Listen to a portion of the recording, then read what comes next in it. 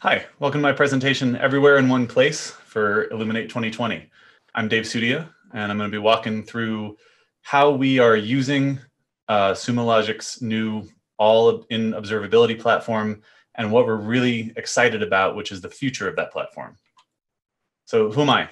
I'm a senior DevOps engineer for a company called GoSpotCheck that I'll walk you through in a second.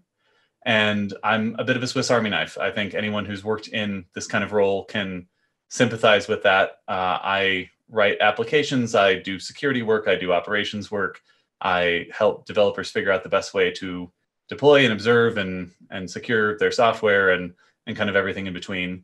And I'm a prolific Sumo Logic beta tester. I challenge anyone at Sumo Logic to find a beta that we haven't participated in the last couple of years. So I'm always seeing the next things they're doing, and it's always very exciting. Let's talk a bit about GoSpotCheck and sort of some context about what I'm going to show you. So we're a mobile field execution assistance application. Field rep walks into a bar, often literally, or the kind of classic example I give is Pepsi has an agreement with Walgreens that the Pepsis will be in stock at eye level, and it used to be that someone would take that down on a clipboard. And now they walk in with our mobile app. They take information down in an information collection mission that someone back at the central office has put together. And that goes back for near real-time business intelligence for that company. We have mobile devices, we have an admin portal, we have business intelligence, we have a machine vision product so that the field rep can just take a picture of the cooler in the Walgreens and we automatically figure out what's going on in it. As well as other use cases. And we do workflows and notifications and other things that people can use to take action off of that information. We have a lot of components that go into that stack. We run Kubernetes infrastructure, Rails, Go, Postgres, both that we manage ourselves and that we have managed in other places. We run CouchDB. We have cloud functions or Lambdas if you're in Amazon. We have an ML pipeline. We have a data pipeline. There's a whole lot to that. And one of our consistent challenges has been figuring out how to observe that well, how to figure out what's going on in our system and take action off of what we've observed. The culture has always been one of developers taking ownership, but historically we were on Heroku, which is platform as a service. That's where the company started and grew. And as we've moved into a cloud native environment running on Kubernetes and other platforms, we've had to shift our culture quite a bit. When I started on my team, it was the DevOps team, and we kind of did everything except for feature development. We're now Cloud Ops. That name change could have been to pretty much anything, but we changed it to sort of illustrate we're not everything but feature development. We have our own infrastructure to run and manage now, and we're starting to push security and reliability, and a lot of the things that we used to completely own left. Another issue that's come up is support has a seat at the table. We are moving towards continuous delivery. And I got a question from a support customer success and support manager a year and a half ago saying, how do we support continuous delivery? If things are being pushed 10 times a day, how do we know about it? And if you're canarying the traffic, aren't we kind of accepting all the time that 5% of our customers could have bad results? What do we do with that? From dev to QA to support to us, how do we see our whole system to troubleshoot it? How do we zoom into the section that's in trouble? When we started this journey into the cloud native world, we kind of had a big rock that we landed on early on, which was that open standards are worth adopting to provide flexibility and interoperability. And the vendors we choose are ones who agree. That's really critical for us because it guides us into specific tools we choose, whether it's Prometheus or OpenTracing. And we made that choice early on because we decided if we're going with Kubernetes, if we're going into the cloud native ecosystem, then let's look at the Cloud Native Computing Foundation and other projects sort of around it. And let's work with those tools that are designed to work together. And what we found is that they work together really well, but there was a delay in getting it to work well with things outside of that ecosystem. So early on, we were trying to find vendors. My team has 2 people on it, plus a manager who really tries hard to be an individual contributor.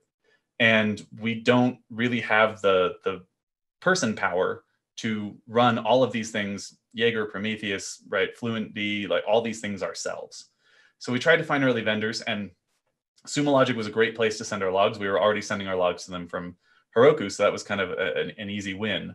But we had a hard time finding places to send our metrics and our traces. And a main reason for that was a lot of places considered Prometheus metrics to be external metrics. They weren't native to the whatever platform it was.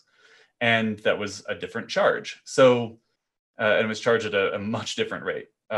If the example I give is if you start up a Google Kubernetes engine cluster with 3 nodes in it and you don't deploy anything, it'll cost you about $150 a month to run. If you take the Prometheus metrics in it and send them to Google Stackdriver product, which is their metrics and observability product, that'll cost about $3,500 a month. So it's just really cost prohibitive.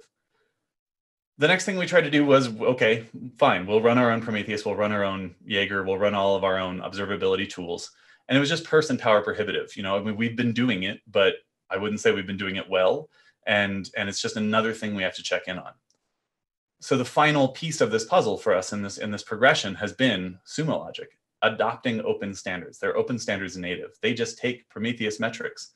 They just take open traces, right? Like the early on, the first thing we sent to them was logs, and it was through FluentD and then through FluentBit. So we haven't had to change anything about the work we've done internally in our applications to send things to Sumo Logic. And that's what's been really magical about their approach to this space. So I want to talk about why we're excited about what Sumo Logic is doing and the things they've been rolling out and are rolling out in the very near future. Here's our current observability space. We have Sumo Logic for logs and for our infrastructure metrics, starting with the Kubernetes metrics product that was released last Illuminate. And that was a real boon for my team to be able to see all of the CPU and memory and node level metrics and cluster level metrics going over to Sumo Logic really seamlessly. And it's been really useful. But we have Grafana and Prometheus still running in our clusters for application metrics, because we have these custom metrics that our application developers put in. I want to know how deep this Kafka queue is, or kind of things like that at any given moment, right? Specific kinds of errors that they want to track, that sort of thing. And we have database metrics for our databases that are self-managed. And so those are not sort of automatically shipped over to Sumo Logic. They're in Prometheus, and we have our own dashboards over here that we have to go look at. We have New Relic for application metrics in our older applications that came from Heroku that are primarily Rails-based. We have Jaegers for traces, but going to we don't run our infrastructure very well ourselves. That Jaeger feeds into an Elasticsearch that is always ballooning and ballooning and ballooning. And so we've had to sample our trace rates, and that has caused pain for our developers because they'll find an error, but then they can't go look at the trace because that was a trace that got dropped by the sampling system. We use a vendor called Ivan for managed database services, and they have their own DB metrics. And then we've got static sites where we don't even have observability. And then we have Linkerd running in our cluster that's a separate Prometheus from our main one. And it's all over the place. It's not very convenient for getting a single pane of glass and being able to see the system as a whole. Here's the future of our observability. It's just Sumo Logic. And that's what I'm really excited about, is that we're going to be able to take that entire system and put it in one place for our developers, for QA, for us, for support. I'm very excited about it. How are we going to do that? Well, Kubernetes generates Prometheus metrics. Ivan, the database management service, generates Prometheus metrics. Our apps generate Prometheus and OpenTracing. The service mesh generates Prometheus. The static sites, we're going to be able to instrument with OpenTracing. And all of that feeds into a project called OpenTelemetry.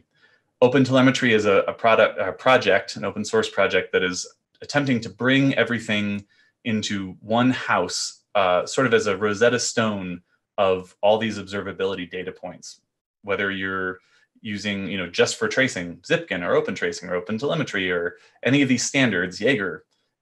It's compatible with all of those, both in and out. So you can sort of bring in and move things around at will as you need to. And here's why that's important. There's no waiting. There's no waiting for Sumo to make an Ivan collector, or Ivan to make a Sumo exporter, or Sumo to make a Jaeger adapter, or APM company X to support gRPC or Go or Prometheus. One of the early things we ran into adopting all those open standards and sort of future-proofing ourselves as much as possible at the beginning of our process was we went to some of these proprietary APM companies, and it was like, oh, well, we don't support Go yet. Oh, well, now we support Go, but we don't support gRPC yet. And we've always been waiting. And that was one of the things that drove us to open standards as well. Again, all these things play nicely with each other. You have gRPC, Prometheus just works. You can just instrument your application and get information. And so the really cool thing about Sumo Logic's approach, again, and the reason I'm here is because we don't have to wait. We can just instrument however we want, and then everything flows through and ends up in Sumo Logic at the end. Here's an example of what that looks like, right? On the left side, we have without the OpenTelemetry collector, which is the tool that facilitates moving things in and moving things out. I have my database metrics that have nowhere to go because they're difficult to get to because they're not in my system. I have Ambassador, which is an API gateway sending Prometheus metrics out. I have applications sending Prometheus metrics out, but also traces, and they're going into Jaeger. But then I've got Sumo Logic's tracing system, and I don't have a way to get it to them. With the OpenTelemetry collector, everything routes through this Rosetta Stone, in one side, out the other. And not only can I send things to Sumo Logic, but I can send them anywhere else too. I can still have them going to my regular Prometheus backend. I can still have them going to a Jaeger backend. While we've been working on the tracing product with Sumo Logic as an early partner, I was able to keep both our existing Jaeger system and the Sumo Logic system going at the same time so that we could do a real strong evaluation of both, and we weren't relying on an alpha product to handle production things while still sending our production information over to this product so we could evaluate it. Here's the other critical piece for me. Sumo Logic showed us OpenTelemetry. Early on, like I said, we tried to future-proof ourselves. We jumped kind of far ahead of what any vendor was supporting at the time. And the experience so far has been, we would go to vendors, we'd look at their product, or they'd be talking to us, we'd be looking at the information about them, and there'd be no support. We were always asking the vendor, well, when are you going to support this? And often be like, what is that? We were ahead. And this is the first time we haven't been ahead.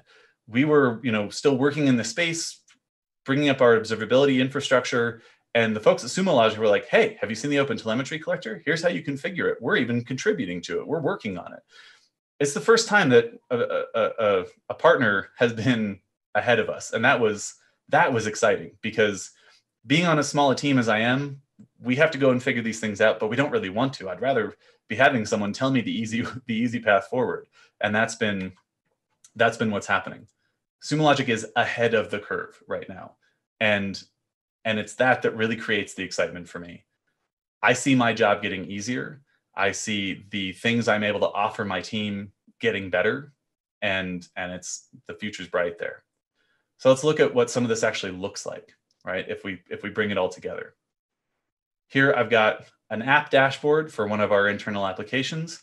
I basically ported this over from Linkerd, which sort of generates dashboards pretty immediately for you, but I was able to very easily translate those queries to Prometheus into metrics queries for Sumo Logic and bring this dashboard over. Exporting the metrics from Prometheus in my cluster over to Sumo Logic was pretty equally easy. It was a real quick addition to how we deploy the Sumo Logic collector, and then we just deployed it and it came on over. Here's another one for an application called Bifrost that we have, that similar port over of the Linkerd dashboard that gives us these application-specific metrics. But this is actually from the Explore tab that was revealed last year as part of the Kubernetes product. And so looking at them both, you'll see that this one, we're just sort of looking at a regular dashboard. This one, in the upper left, it says Dashboards Bifrost, because this is in the Explore tab using the deep stack linking that Sumo Logic offers, so that we can connect our metrics to the metrics that Sumo Logic already creates and brings over, and the dashboards they create. So this gives just really quick, seamless switches. Here I've just gone up to that dashboards dropdown and changed it into the infrastructure metrics. So now I have the stuff that I really care about. We have the stuff that application developers really care about right next to each other. From there, I can go into the new Entity Explorer by clicking on a pod under the infrastructure information. And I struggled to find any things that were going wrong. So you're just going to see a lot of green stuff that's working really well. But the use case here would be if one of those pods was red, I could hop in here and see, what's going on with this one, right? And over on the right, under the Entity Explorer, under troubleshoot links, there's a little purple icon there that takes us right into our distributed tracing for that pod. And I can see exactly what's going on, follow specific links. And then if I clicked on any one of these bars, I'd be taken right over into more contextual information. I can jump straight to the logs for this deployment, and this on this pod, I can see exactly what's going on. This is the beginning of the transparent pane of glass.